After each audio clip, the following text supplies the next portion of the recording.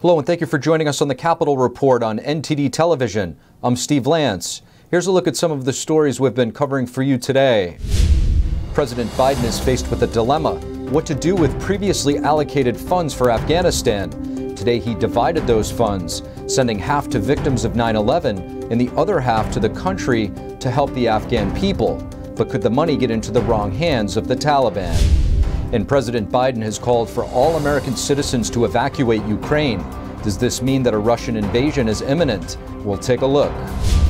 9 Democrat-led states have announced a rollback on their mask mandates this week.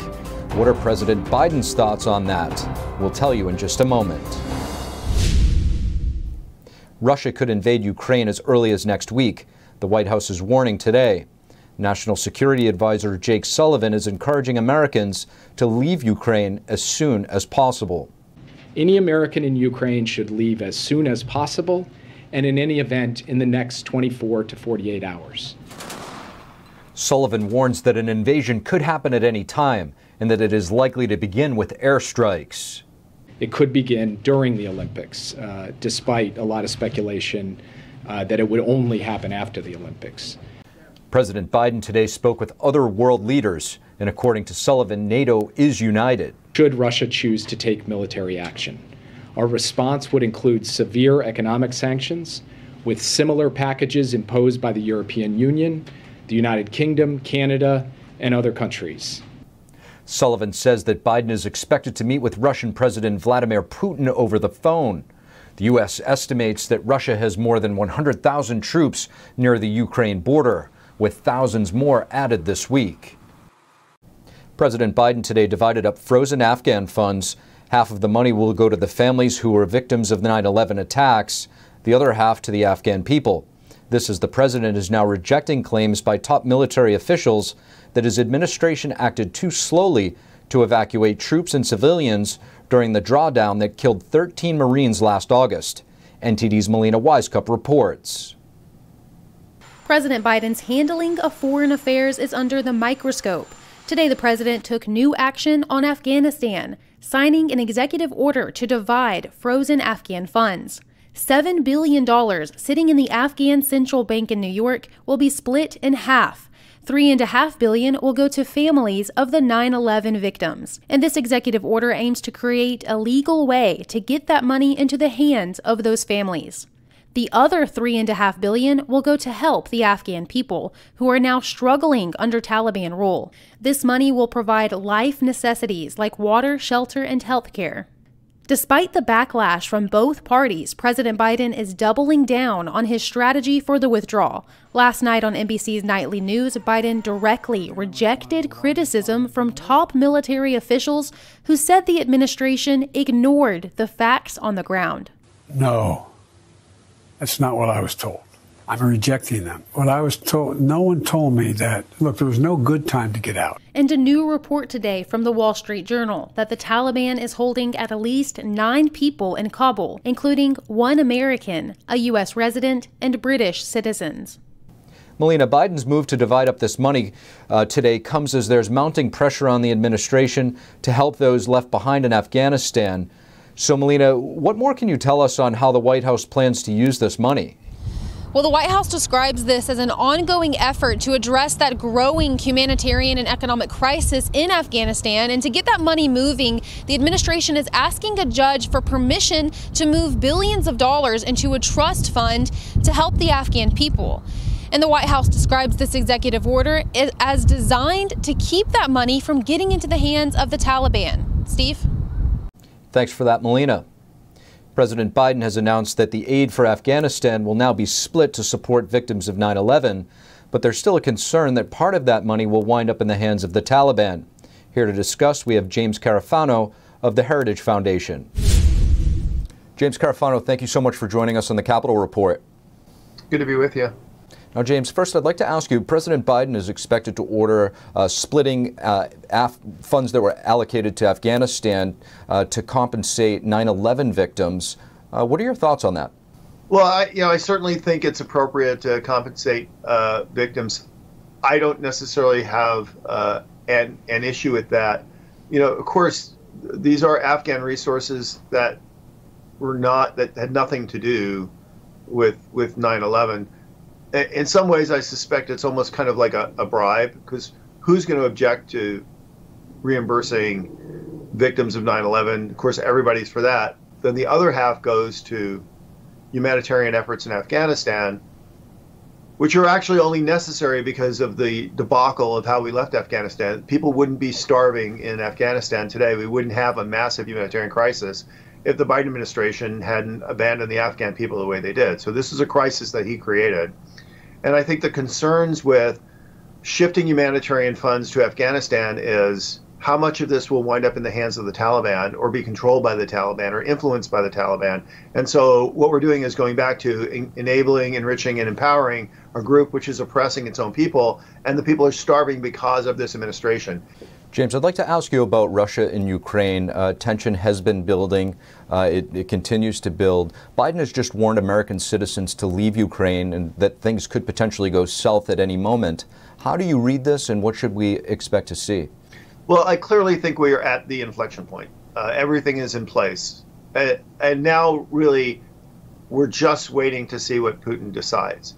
You know, I will say it's pretty clear. I don't think there would be a crisis today if, and I don't mean this in a partisan way, I'm not political, I don't even belong to a political party, but I think if Biden was not president today, we wouldn't have a crisis.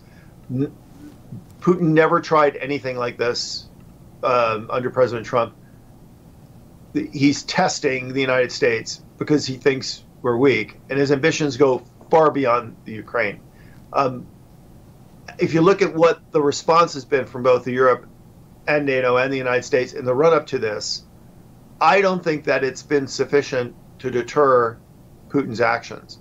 So what Putin does now is entirely up to Putin and will entirely be based on his cost-benefit assessment of the risks and costs of military action versus the of just kind of pocketing where he is and going home.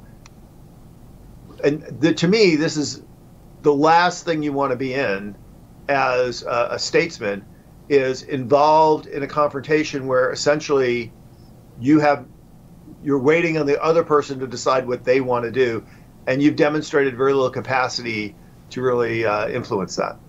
Now, Secretary Blinken is on his Asia trip right now, engaging with some Indo-Pacific allies.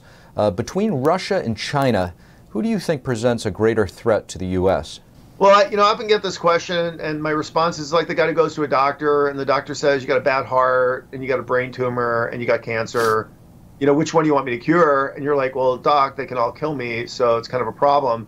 The problem is both Russia and China, and for that matter, Iran, represent significant threats to U.S. interests, and the U.S. can't really afford to ignore any of them. And many of their interests are actually complementary. Whether they're actively colluding or not really doesn't matter. You know, Europe's a good example. The number one cheerleader for Russian activity to destabilize and divide Europe is China. China would love to deal with a weakened and divided Europe. They'd love to see the United States isolated and pushed out of Europe.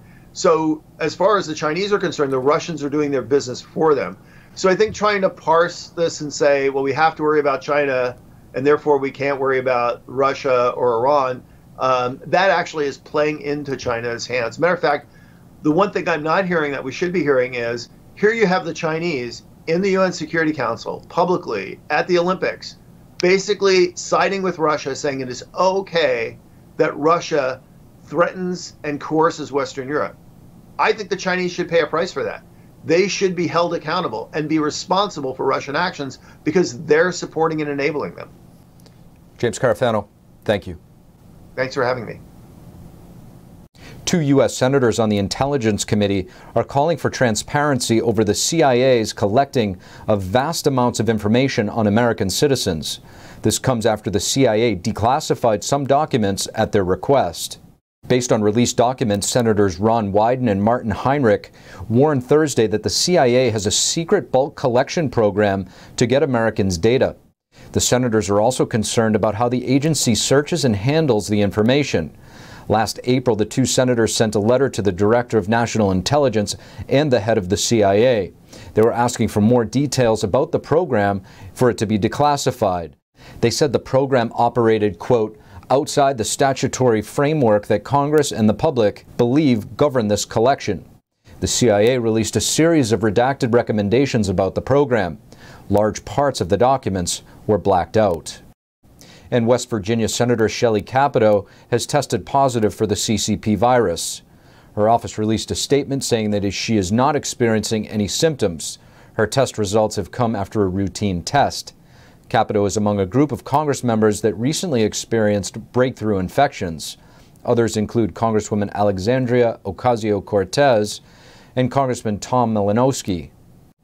Nevada becomes the latest state to join a new wave of dropping mask mandates. And President Biden is walking a line between CDC guidelines and Democratic governors racing to change their mask policies this week. Here's Biden speaking with NBC's Lester Holt. It's hard to say whether they're wrong. Here's the science is saying now that masks work, masks make a difference. During an interview on Thursday, Biden refrained from criticizing Democratic governors who went against federal masking guidelines. On the same day, Governor Steve Sisolak announced an end to Nevada's statewide mask mandate, saying he doesn't want to let unvaccinated people hold back the rest of the society and the economy. He is the 9th Democratic governor announcing plans this week to drop the mask mandates. Some analysts say it's due to political pressure from the general public in those states. Earlier this week, Dr. Lena Wen, a CNN health expert, also called for an end to government-imposed mask mandates, adding it should be up to the parents to decide whether to mask their children. Republican lawmakers have called for lifting mask mandates for a long time. The CDC hasn't changed its indoor masking guidelines as of yet. And the FDA announced today that it is postponing next week's public meeting to review Pfizer's COVID vaccine for children under 5. They say they want to see more data. The meeting was originally scheduled on February 15th. And Congresswoman Kathy McMorris Rodgers and 70 House Republicans have sent a letter to President Biden and Health Secretary Javier Becerra. They're urging the administration to end the COVID public health emergency. The letter states that the Chinese regime's virus cover-up prompted an emergency response 2 years ago. The congressman now urges Biden to, quote, accept that COVID-19 is endemic, recognize that current heavy-handed government interventions are doing more harm than good, and immediately begin the process by which we unwind the public health emergency so our country can get back to normal. Rodgers opposes vaccine and mask mandates and lockdown policies. She says lockdowns hurt businesses, disrupt children's education, and contribute to more drug abuse and suicides. Arizona's Attorney General has just issued a powerful statement on the southern border. Could his declaration be the start of border states taking matters into their own hands when it comes to illegal immigration? And the Chinese Communist Party is seeking to dominate the world. That's the warning from Secretary of State Antony Blinken. He's calling on Western allies to resist. One major cause of death for young people in America is originating in China and slipping through our porous southern border. Over 100 Republicans have signed a letter to President Joe Biden urging him to take action.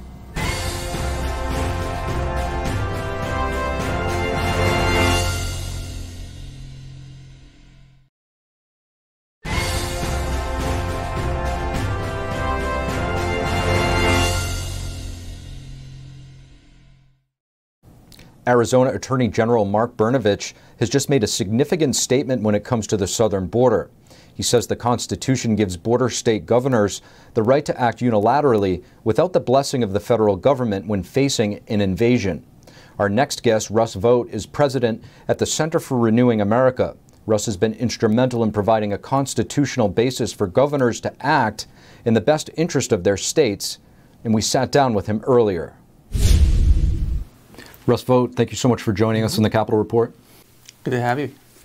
Now, Russ, Arizona AG Mark Brnovich, he just issued a very significant legal opinion regarding the southern border in the United States.